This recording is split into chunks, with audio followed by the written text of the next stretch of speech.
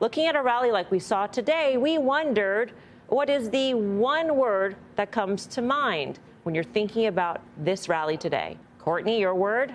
Consensus is my one word.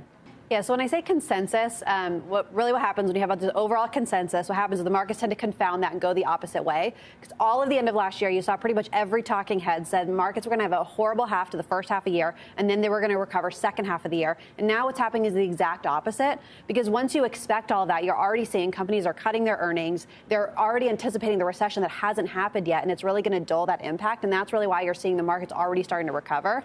And I think a lot of that, you're going to see this get priced in despite what everybody was saying last year, and that sentiment's turned on a dime.